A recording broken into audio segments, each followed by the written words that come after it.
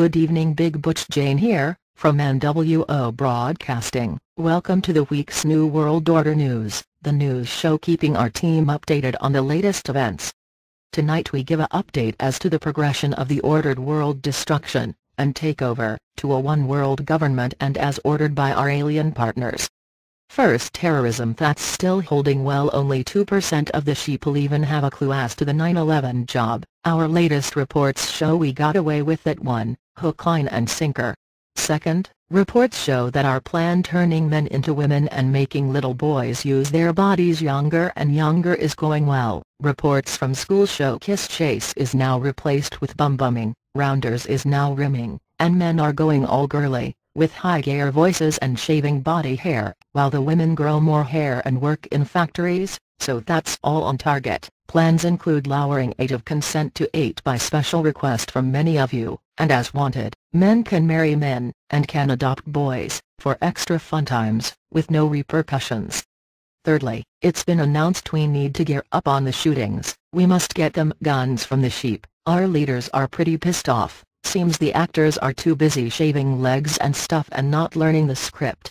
Speaking at the last United Nations meeting, it was to be able to go with the American gun roundup next month, but due to the shit-acting and botched delivery of the news reporter fiasco shooting, it was decided this may have to be postponed and another one planned. This one hoped to be better made and more convincing, and yes, the ginger-haired poofter will not be used. Fucking monthly-versaries. What the fuck was all that about? Who but a 12-year-old has scrapbooks for fuck's sake, Oskammer said in his opinions on the filming, and has promised to hire far better filmers movie makers for the next one.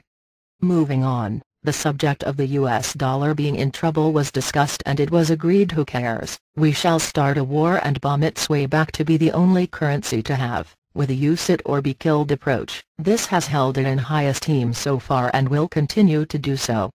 The slow soft kill by air particles is going well. Reports show a high increase in all manner of brain defects and health issues, so this will please our pharmaceuticals partners, and this and the combination of low microwave beams the sheeple zap in the heads with all the new mobiles and wireless stuff is doing great in dumbing their abilities to think. So all in all, despite a few setbacks, our leaders are very confident the future plans are still on target, and we should all just be patient.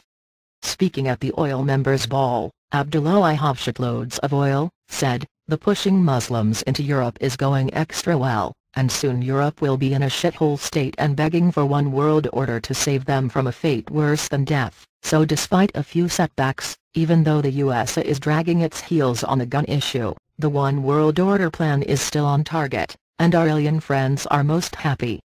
Thanks for watching. Join us next time on NWO News for latest updates and the insider scoop and progress. This has been Big Butch Jane, and I bid you a good night and plenty of rimming and skimming night now. Remember to watch for our regular news reports, and remember this information is not for the public sheeple, just us in the club. Good night from all the NWO reporting team.